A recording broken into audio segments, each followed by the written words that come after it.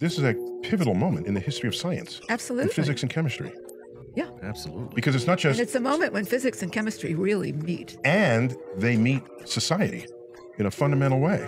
Would you say that the concept of radioactivity and its value to dating things for their age all began with Marie Curie? Is that a fair credit to give? Yes. She wasn't doing that work, but other people in her lab were. If something is radioactive, you have a certain amount of that substance in your sample.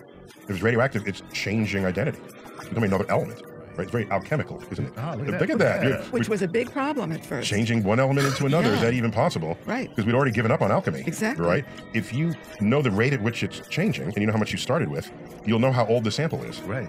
Because how long it's been there. Oh my gosh, how useful that is, especially to geologists. The age of the Earth was determined in the wake of these discoveries. And it was much older than anybody had thought. Older than 6,000 years? Yeah.